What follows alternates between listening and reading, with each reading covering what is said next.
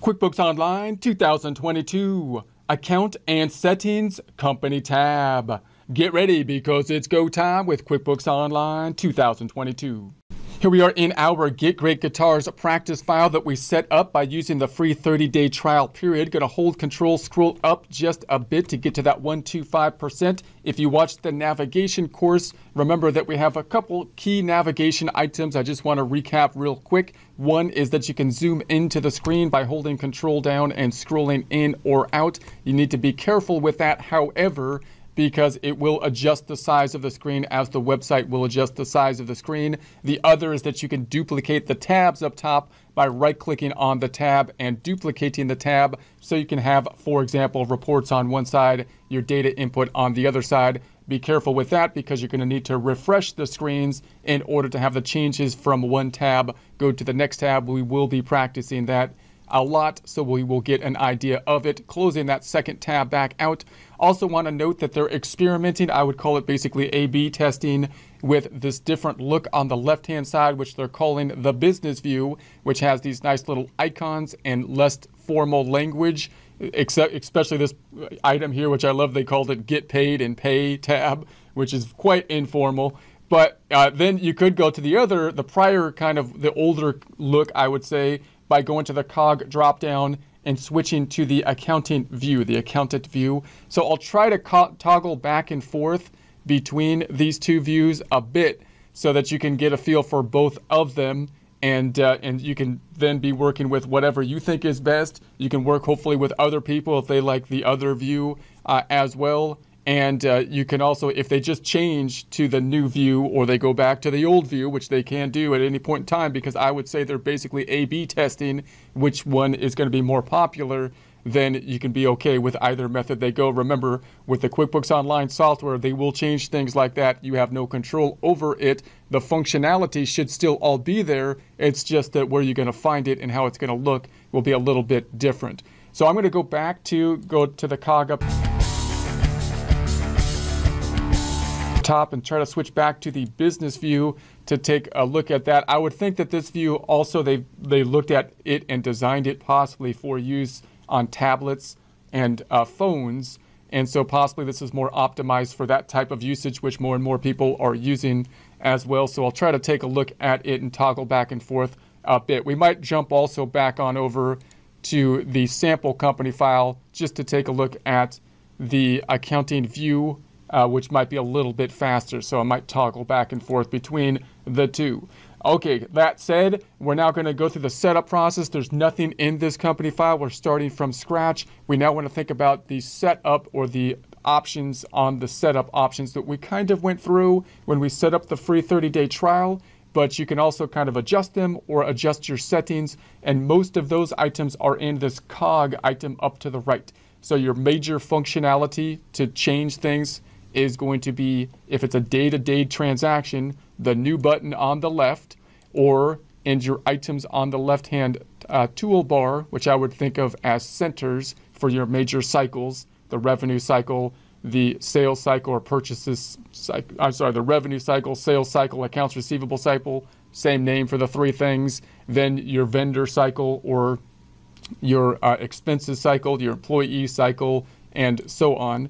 And then if you're doing the underlying foundations like lists for the setup process or your settings, that will typically be in the cog up top. So let's go into the cog up top. We're going to look in the your company area, and we want to take a look at the account settings. So we're going to go into the account settings. Within here, you're going to have your layout on the left-hand side for your different types of account settings.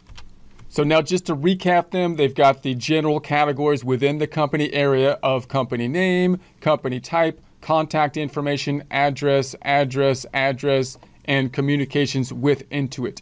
So let's go back up top and look at a few of them. You can hit the pencil up top, which represents the editing, but really you can click anywhere in the middle here and that'll go into it. So you got your editing. You might want to add a logo. So the logo might be something that would be applied to some of the types of forms that you give to other people, such as an invoice, for example, possibly an estimate.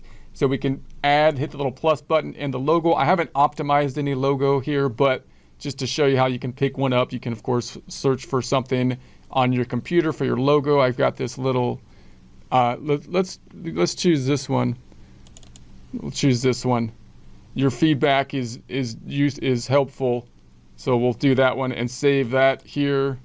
So there's our logo, and then we've got the company name shown on sales forms and purchase orders. So for the practice company, I'm going to type in Get Great Guitars, and this is going to be important because it's going to be showing on those types of forms that we typically give to others. So when we make a purchase order, we send that to the vendor, possibly by email. When we make an invoice, we send that to the customer, possibly by email. And so we want to have that on there. The legal name used on forms 1099. So if your legal name is the same, then you could put your legal name as the same thing, which is going to be on the 1099 forms, which is going to be important because that's a filing with the government.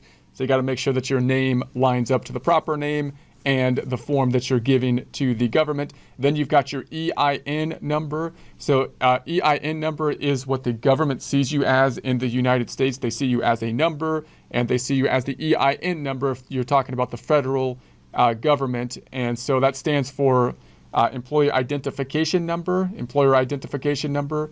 But even if you're not an employer, even if you're a sole proprietorship, you don't typically want to give out, say, your social security number. So even then you would apply typically for an EIN number so that you will have it for that type of.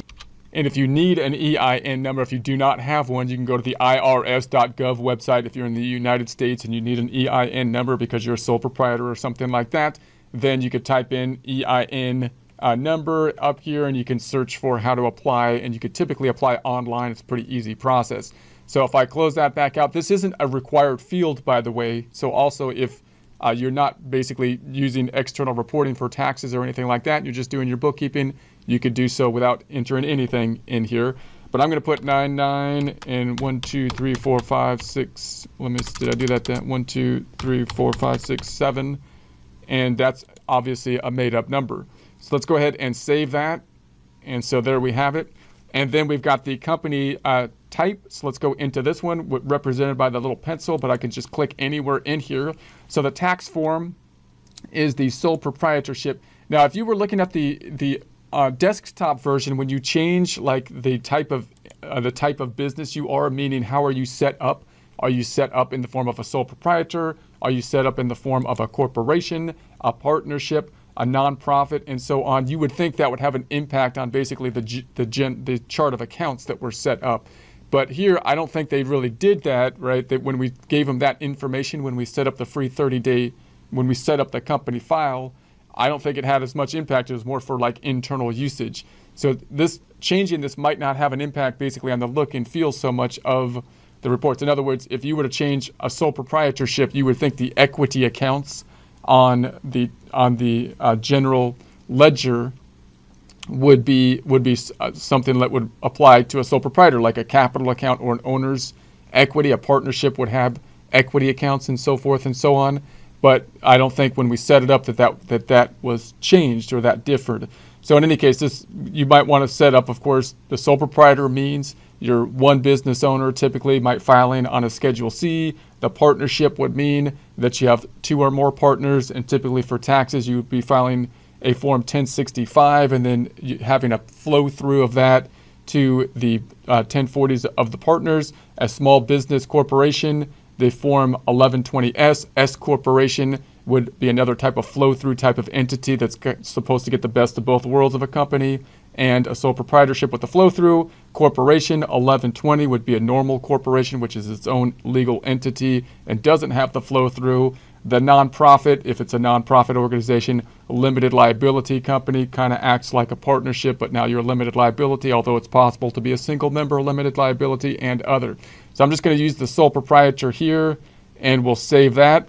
And then the contact information down below.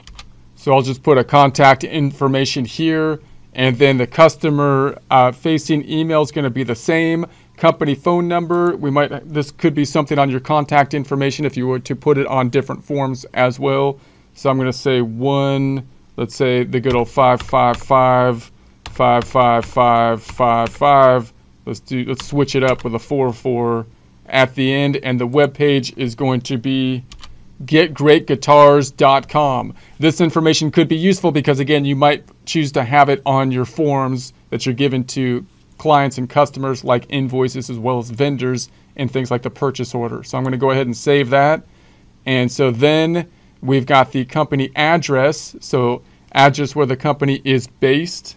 I always like to choose a Beverly Hills 90210 address here, even though no one remembers that show at all anymore, so no, it doesn't make any sense to anyone. But in any case, 1404 Don Ridge Drive, Beverly Hills, California 90210. It's currently selling for about $8 million if you're in the marketplace.